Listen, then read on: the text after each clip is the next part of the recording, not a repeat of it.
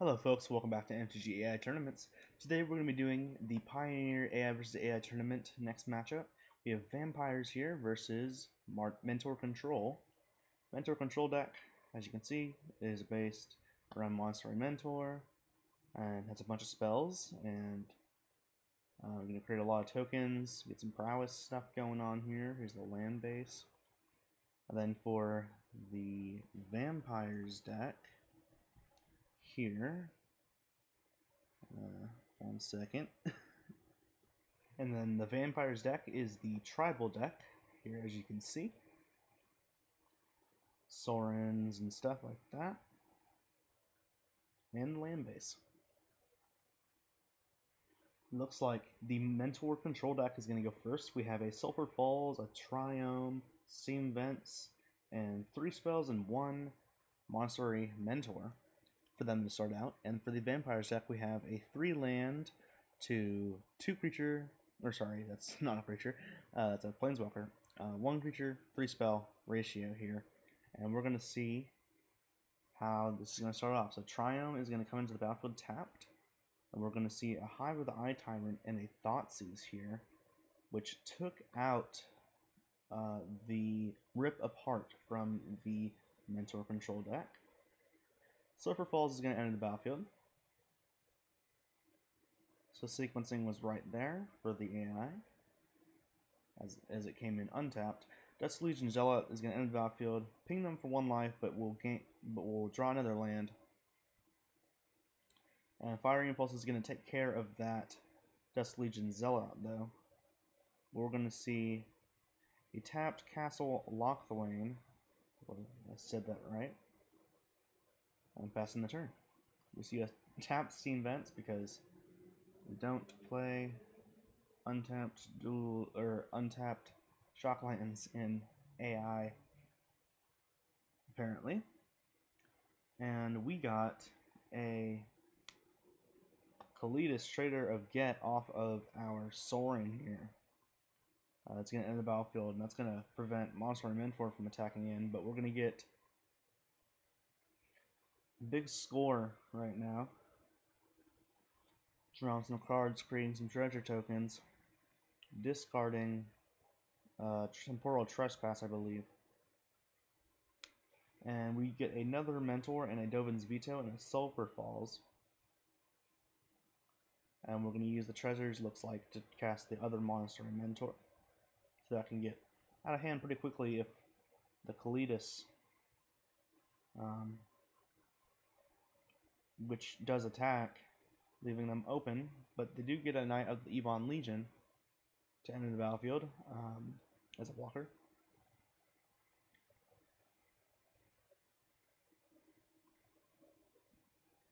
Which also gets a counter. We're going to get a Treasure Cruise here post-combat, drawing a bunch of cards, creating a bunch of monks. So the Mentor Control deck has a plan to win the game. It just needs to get around the Vampires on the other side. Fatal Push is going to take care of one of the monk tokens, as we're casting another Consider, which draws up pieces of the puzzle. Now we're going to see a board wipe here. Path of Pearl is going to take out all those monks, leaving behind 2 Monastery Mentors. No attacks here from the Vampires deck. And looks like we're going to get another Monastery Mentor here, creating 3 more monks. With the pieces of the puzzle playing. And we're going to see an Opt here, creating another 3 more. And we're going to draw a Triome from that Opt. Now we're going to see a bunch of duplicates here that they can't play for the Vampires deck, so this might be pretty difficult, and especially with that decision right there to use that, it's going to be pretty difficult if they have a spell next turn, which looks like they have 2 counter spells, but they have something else like an Opt or something. or an Arclight Phoenix, which can attack in the air. But it looks like there's going to be a full-on attack at Soren. Mutavault is going to block a Monk token. Cletus is going to block a Mentor. And a Triumph is going to draw a card there, which drew an Opt. So that could have been lethal if they decided to do that first, I believe. Or did they draw the Triumph off of... No, okay. Champion of Dust is in the battlefield. That was risky. I mean, not really, just 1 life, but it's not going to be enough to end the game here, I don't believe. Well, they do have a lifelinker in Kalidas. We're going to see a Temporal Trespass here. We're going to create an extra turn, which is going to allow Arclight Phoenix, well, I mean, I guess you can take out Soren, but that would have been lethal if you attacked in for 6 on both the extra turns. And we're going to see a full-on attack here. Is there going to be an Opt? Looks like there will not be. So kind of interesting there for prowess. Fire Impulse is going to take out a zombie token. No more Mentors. So this actually could turn around for the Vampires deck.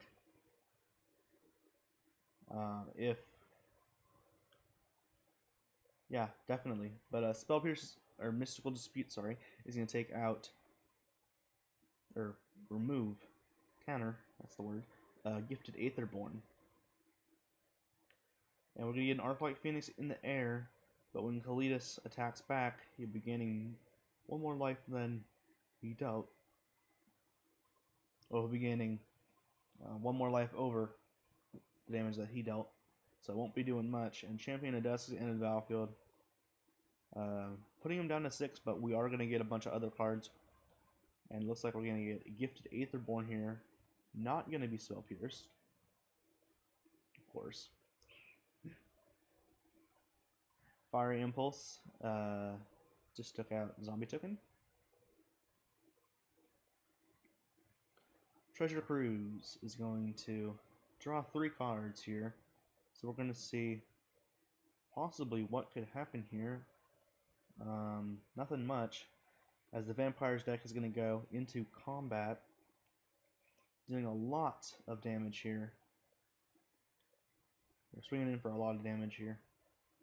But we do have, looks like the Galvanic Iteration is going to copy a Fiery Impulse, so AI doing some things here. It looks like Trader of Get is going to get hit, and then we're going to kill something else. Okay.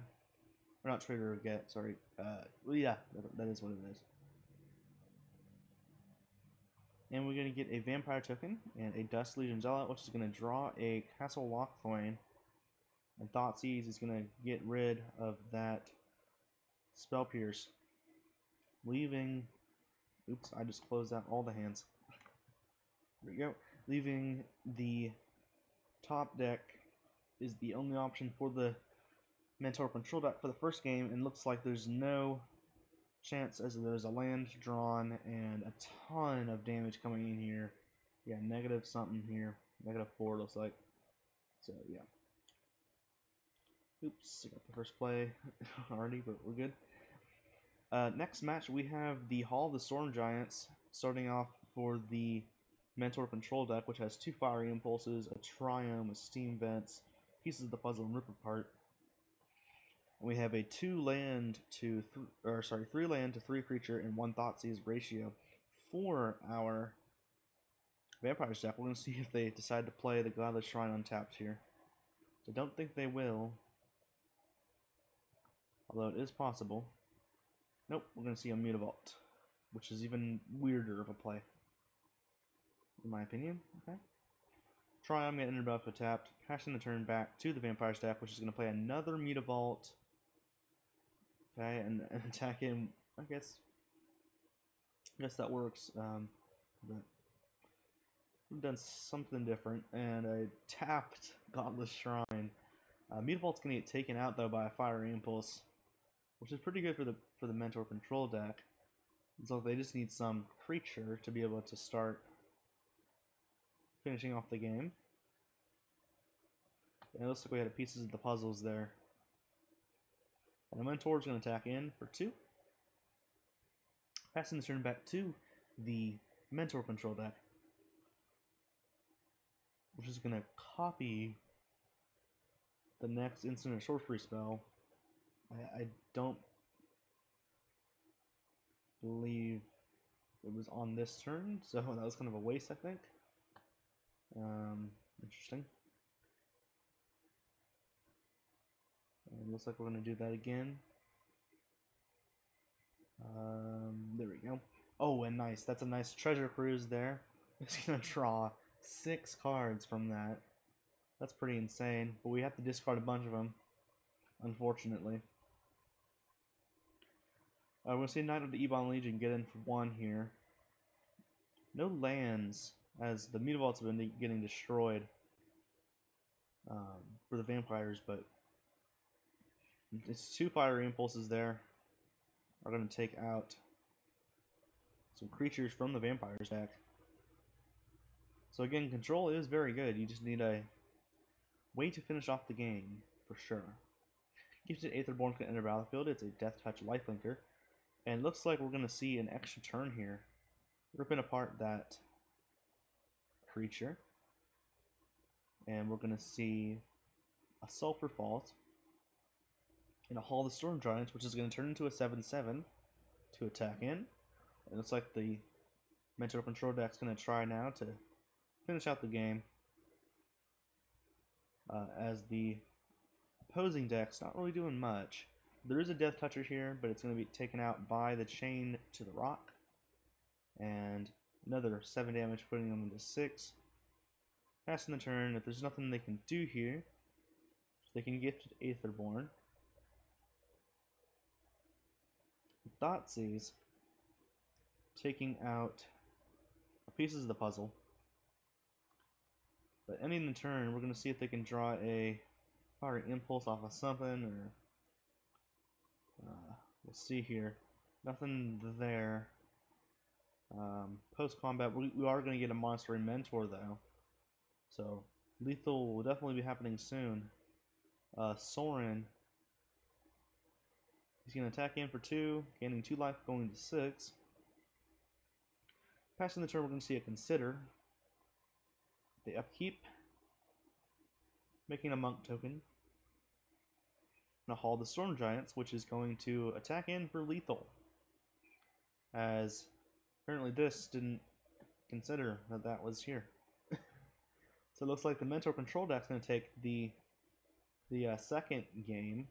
And it looks like we've been having some pretty close games for this second round of the tournament here. Looks like we got Steam Vents, a Hollow Fountain, and another Steam Vents. Fiery Impulse, a big score, and a Consider.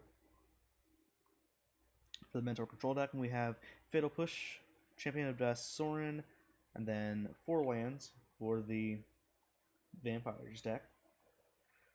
Vampires deck is going to play a Voldaren Estate. Tap Steam Vents, passing the turn to the Vampires deck, which can't play anything. We're going to see a Consider end of turn. Hollow Fountain tapped.